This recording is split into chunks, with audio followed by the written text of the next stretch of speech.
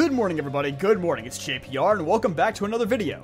Generation 3 brought about many significant changes to the franchise, but perhaps none were as important as the introduction of abilities. Abilities are essentially an extra power that each Pokemon possesses, and sometimes these abilities can be the defining characteristic of those Pokemon. So I did some digging to find out which are the best abilities introduced in every generation. For the record, I'm going to do my best to avoid signature abilities and go with ones that have had a more widespread impact on the metagame.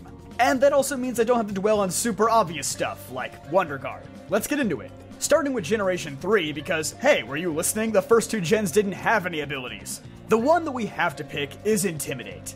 It doesn't matter what format you're playing in, singles, VGC, heck, even Nuzlocke. Intimidate has always been one of the most valuable tools to have on any team.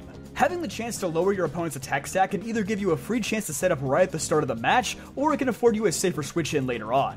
This ability has so much versatility for such a simple effect. For generations now, Game Freak has been trying to nerf it to have less influence in VGC by making more and more Pokemon immune to it, but despite their best efforts, Intimidate continues to run rampant in Gen 9. Another great pick from Gen 3 would be Shadow Tag. This ability is only available on 3 different fully evolved Pokemon, Wobbuffet, Gothitelle, and Mega Gengar. But despite that relatively small sample size, Shadow Tag has proven how incredibly effective it is. Wobbuffet essentially gets to secure a free kill on nearly any Pokemon of its choice thanks to Shadow Tag combined with Counter or Mirror Coat. Mega Gengar could trap and revenge kill nearly anything in the game, making it one of the fastest Pokemon to be banned from Gen 6 competitive singles. And Gothitelle is currently being used in VGC as a great trapping Pokemon, especially when combined with Perish Song, as demonstrated by Wolf Glick. It may not be the easiest strategy in the world, but it's hard to argue against results. Shadow Tag was actually meant to be the hidden ability of Chandelure in Gen 5, but Game Freak must have realized that this would have thrown the global economy into a recession and decided to quietly change it to Infiltrator before it was finally released in Gen 6. That did not stop them from making Mega Gengar though, who was essentially just Chandelure, but better. So who can really say what's going through their minds? Likewise, Huge Power has a similarly small distribution, but equally large results. Between Azumarill, Mega Mawile, and Diggersby, these Pokemon can wreak absolute havoc. Mega Mawile actually broke the game's stat ceiling with Huge Power, so you can bet a Sucker Punch from this thing is tearing a hole in your team, if not wiping out your entire Legion. Speaking of Huge Power, that's a great segue into Gen 4 because that gen basically introduced Diet Huge Power in the form of Adaptability. Adaptability essentially doubles the stab value you get on any moves of your own type. So instead of their power being increased by 1.5 times, now it's a big old times 2. Virtually every single Pokemon with adaptability is a threat in some way, shape, or form. Whether it be Crawdaunt, Porygon Z, Basculegion, or Mega Lucario, all these Pokemon simply hit way too hard. But moving from an offensive ability to a defensive one, Gen 4 gave us an ability that we are only just now seeing in its full glory: Unaware. Yeah, I bet you probably didn't know this ability that's absolutely terrorizing the Gen 9 meta right now originated as B-Barrel's signature ability. If you don't know, Unaware makes your Pokemon ignore the stat changes of your opponent. So if they've been Dragon Dancing and hope to make a sweep, no problem, just send out your super bulky Skeledirge or Dondozo and sponge hits until your opponent gets annoyed enough to switch out. Some other honorable mentions from this generation would include Storm Drain, Toxic Heal, and Iron Fist. I don't think these abilities have the same widespread impact that Adaptability or Unaware have, but they are remarkably useful in many situations. Storm Drain draws in all water-type attacks to boost the user's special attack. This is especially useful in VGC where Origin Pulse and Muddy Water were very common spread moves.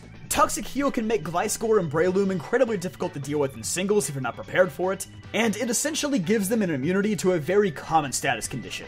And although Iron Fist is only a 20% boost to punching moves, a far cry from the likes of Huge Power or Adaptability, it does apply to a wide array of attacks with exceptionally good type coverage. Well, if you thought Gen 4 had a lot to offer, then buckle up, because Gen 5 introduced a ton of abilities that would not only shape the meta, but also give viability to tons of undervalued Pokemon. First in line, we have Contrary, an ability that reverses your stat changes, which essentially means that your superior can spam Leaf Storm and watch the special attack skyrocket at the same time. And this ability has gone on to help tons of others, such as Spinda and Malamar, who can learn Superpower, and Lurantis, who can, no longer learn Superpower for some reason. But hey, at least they had it for a little while. Superior is definitely the most notable user of this ability though, and pretty much caused it to jump as far up the tier list as possible. This next ability is a bit of a strange one. Friend Guard has the potential to be one of the greatest abilities ever made, at least if you're a VGC player, as it reduces damage done to your ally by 25%. The issue is, I think Game Freak knows how good this ability would be, and so it's shackled to some pretty bad Pokemon. Mostly ones that you'd never consider using in a competitive landscape. Though, ironically, some players actually did start using Clefairy over Clefable in VGC since it has this amazing ability. Next, let's talk about Prankster. This ability gives priority to any status moves and makes some Pokemon like Whimsicott the most annoying thing to fight in your entire life. In particular, the duo of Thundurus and Tornadus got a ton of mileage out of this in the Gen 5 meta. On the opposite end of the spectrum, but equally as good, is Magic Bounce. This ability will send status moves back at the opponent, anything from Toxic to Stealth Rocks. With a well-timed switch-in, you can completely take the pressure off your team. And of course, while these next abilities aren't from Gen 5, they did become more widespread during this era. And that, of course, would be weather-setting abilities like Drought, Drizzle, and Sandstream. Not so much Snow Warning, at least not at this point in time. Hey, are you enjoying the video? Great, then why not subscribe? It's free, and you'll make me feel happy, so what's stopping you? Starting in Gen 6, abilities would become much more exclusive, but arguably far more powerful than anything we'd seen before. A prime example of this is Protean, mostly known for being on Greninja, but Kecleon and Meowscarada also have it. Plus, Libero is basically a reskin of this ability for Cinderace, so that may as well count. Being able to change types on the fly, even post-nerf in Gen 9, is insane. This ability can be used for both offensive and defensive purposes, which is what makes it so scary to go up against. And if your Pokemon has a wide enough move pool, like Greninja, they can overcome nearly any wall in their path. Up next is Tough Claws, which is basically just a medium between Iron Fist and Adaptability. This ability boosts damage done by contacting moves by 30%. Bear in mind, contact is different from physical. For example, Earthquake is a physical move, but you don't actually make contact with the opponent. But yes, most physical moves are contact moves. This ability used to be exclusive to Mega Evolutions and Barbaracle, but now it also belongs to Pokemon like Lycanroc and Berserker. And while I said I didn't want to discuss signature abilities, it's hard to not discuss these two. Parental Bond was the driving factor behind Mega Kangaskhan being as broken as it was, especially since it could use Power Up Punch twice to essentially gain a Swords Dance boost, while also breaking Focus Sashes or the Sturdy ability. And, also Delta Stream, but that's one of only a few reasons why Mega Rayquaza was so broken. Gen 6 may have been the gen to introduce terrains, but Gen 7 introduced something even more important: terrain-setting abilities. Originally, they were exclusive to the Tapus, but have gradually spread out over time. And trust me, they're just as good as they've always been, despite getting a nerf in Gen 8. This generation also gave us an ability similar to Friend Guard from Gen 5, in the sense that it's actually super good, but just isn't available on any good Pokemon right now. Stakeout. This ability doubles the damage done to an opponent if they switch in, and with switching being such an important component of battles, especially in singles, this ability can land you some crazy KOs. Unfortunately, as I said, most of these Pokemon probably aren't scaring anybody out, except maybe Mabostiff, who is certainly a decent Pokemon. And last but not least, with the ability that probably defined the generation, Beast Boost. This is basically a cracked out version of Moxie that always boosts your highest stat after a KO. And since most Ultra Beasts' highest stat is usually attack or special attack, this can turn any of them into sweepers dangerously fast, especially Kartana or Pheromosa. Alright, so remember at the beginning when I said I wouldn't be talking about signature abilities? Yeah, about that. It turns out every single ability introduced in Gen 8 is actually a signature ability, so here's just a few highlights. Of course, Intrepid Sword had to be here. It's basically the anti-Intimidate, and of course it went on a Pokemon with a 170 base attack stat, why do you ask?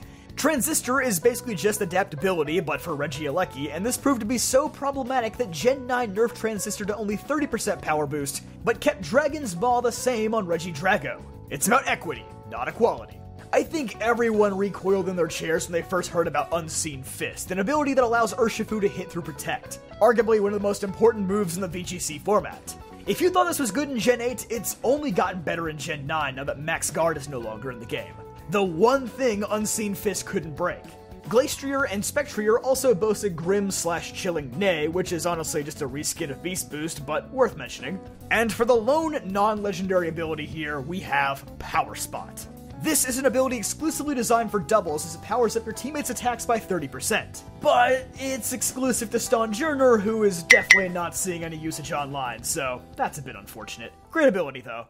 And for Gen 9, it's mostly more of the same, but there is one non-signature ability to talk about: Sharpness. Sharpness is basically the slicing move equivalent of Iron Fist, but instead of a 20% boost, it's 50%!